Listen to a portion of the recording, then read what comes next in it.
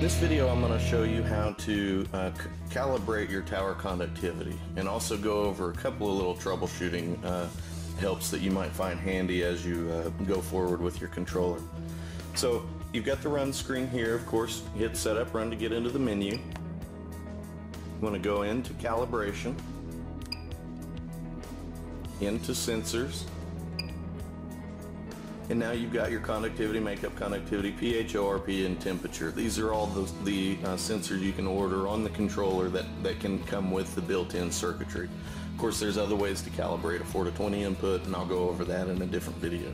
But for now, we'll talk about conductivity, pH, and ORP. So you want to go into system conductivity if that's what you're calibrating. And on this screen, you see two numbers, or two options, calibrate and reset 0. Now calibrate, you would go in and that's where we're going to do the calibration. The reset 0 option is a form of troubleshooting, and essentially what that does is that lets you reset the calibration settings and re-show the controller what 0 looks like. So when you go in to do a reset 0, and we don't recommend doing this very often, but sometimes, especially if you're calling us, we might have you do this. But you pull the sensor out of the water and you dry it off, essentially showing it what 0 looks like, and then you hit enter again. Again, we won't do that very often, but just so you know that's there. Also on this screen you'll notice this CAL number, C-A-L, and right now it's at 0.998. For a cooling tower conductivity sensor, that CAL number should be around 1. If it starts to climb up and get over 5, then you may be having a probe failure, or it may be starting to go out. And I'll explain what that is. But basically, it's a ratio of what known voltage that we're getting back versus what we think the controller thinks the conductivity should be. So when you go in to calibrate, you get this pop-up box.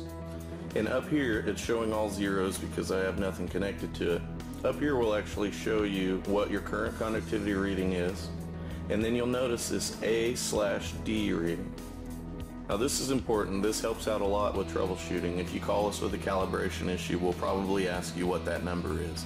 And the reason is that is a raw voltage reading that we get back from the sensor. If you think about a conductivity sensor as a voltmeter that you're putting in the water, we put that in the water and we send a known voltage out. It shoots across the water and we receive it back on the second tip of the sensor. We know how much we're getting back, how much voltage we get back. We can translate that into conductivity.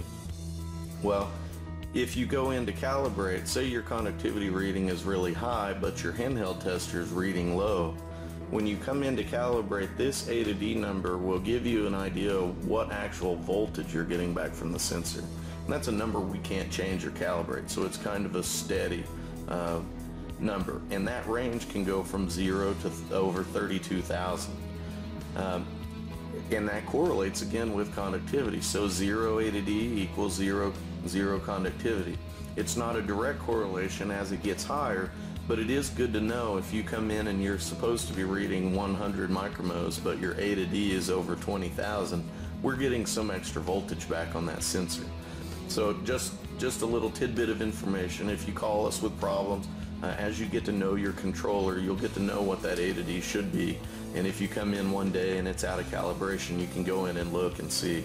Another one is if the sensor gets disconnected totally and your A to D is 0, but you're supposed to be reading something, that's a good way to know if your sensor's been disconnected. So just to calibrate, you would again just put in whatever number you wanted to calibrate to and hit enter. Same for pH, except pH has a 2-point calibration option. But essentially the same screen. You see here this actually has a live reading with a live A to D. So it's a high A to D and it's a high pH. If this was really low and that was really high, something's wrong.